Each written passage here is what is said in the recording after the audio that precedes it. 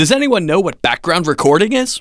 You know, who'll know? Tell us, Mr. Audio. With analog and digital tape, recording starts when the tape is rolling and the record button is pushed.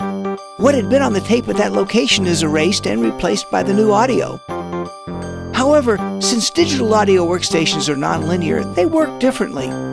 Even though the same analog behavior appears on the timeline, meaning that the old audio is replaced by the new when the record button is pushed, the old audio isn't actually erased.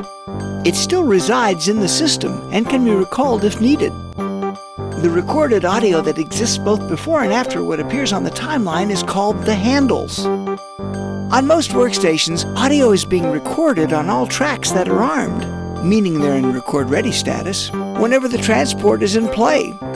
This is known as background recording. So if the record button is pushed late, the tape can be scrolled on the timeline to reveal the audio that was recorded in the background. Thanks, Mr. Audio. For more interesting facts about sound, visit Mr. Audio at soundimages.com.